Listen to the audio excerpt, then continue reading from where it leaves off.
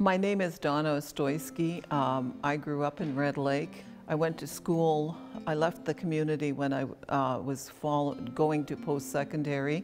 I'm a resident of Kitchener, Ontario, but I come up here in the summertime. Yes, I do love God. God is, well, the backbone of my life.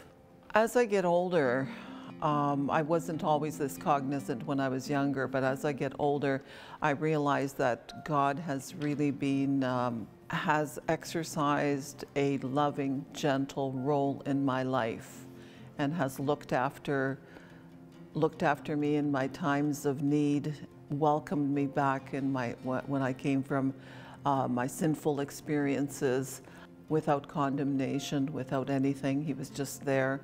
Yes. Just the backbone of my life. My faith is very important to me. I grew up in a household where the presence of God was acknowledged, but in a silent way. It was kind of like a background scene. And then I went through a trial in my life, one of many. I found myself all alone, and a miracle actually took place for me. After that, I had my rebirth as a Christian. I think by attending Mass, you are in a community, so it's very important to feel as a part of your community. We can support each other. We can certainly pray for each other. And I think if I joined some ministries, then I would even be more involved in the church. You put yourself in the presence of God. You are in His house. You are going to receive. You are participating in the liturgy and the parts of the Mass, and you're going to receive Jesus. I mean, and then you get your blessing, and you kind of feel like you're ready to go out and take on the world. You feel that strength, and it's not a powerful strength. It is a very quiet strength. It's like the quietness of a stream in a forest. Not a babbling brook, just a quiet part of that brook. When you are going through a tough time, it's so easy to, it's a time when you're rocked and you're being shaken off that foundation. It's important that you remember Christ. You hold on to Him. I remember the time when Jesus was walking on the water. Peter said, "Is that you, Lord?" And he said, "Yes." And Peter said, "Well, can I come out with you there?" He went out and then he started to sink.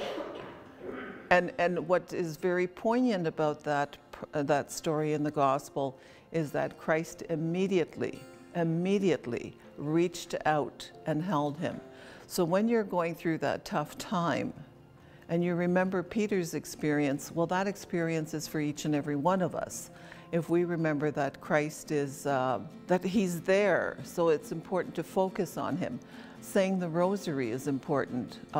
Going through the repetition of the prayers and the different mysteries and the petitions that accompany the rosary.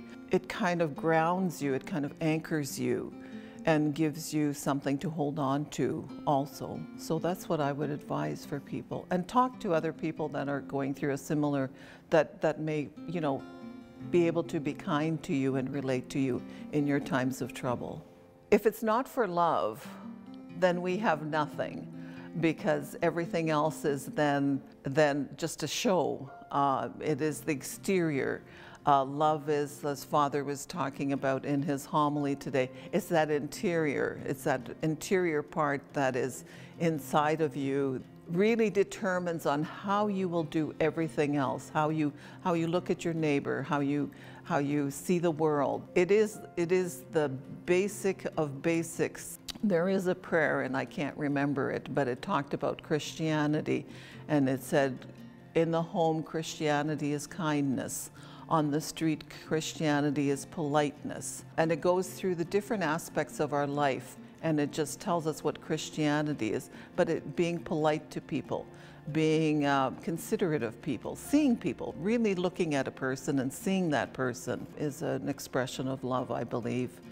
Praying for each other, helping each other if people need help and you're able to help them in any other way besides prayer. I have discovered in my life that you can talk to people, you can try to help people, and they may not always be receptive to you, but prayer is that it's that spirit that just flows and just gets to where you want it, where you believe you want it to go, and it'll go through everything.